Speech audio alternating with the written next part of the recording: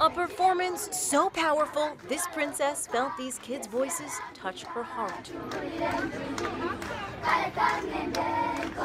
It may be the happiest place on earth, but this song and dance made Belle tear up.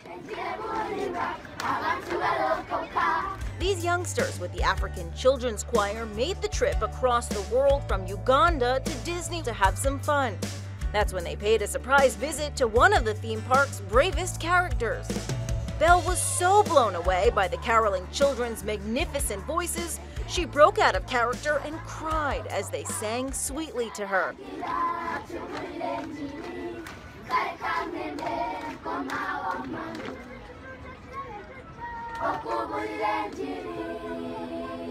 These brave little angels have faced poverty, war, and famine, but their beautiful harmonies tell a tale of hopefulness and faith.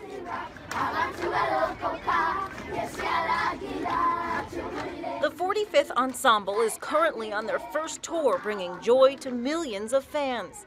Now the children have this tale as old as time to remember forever. For InsideEdition.com, I'm Lee Sheps.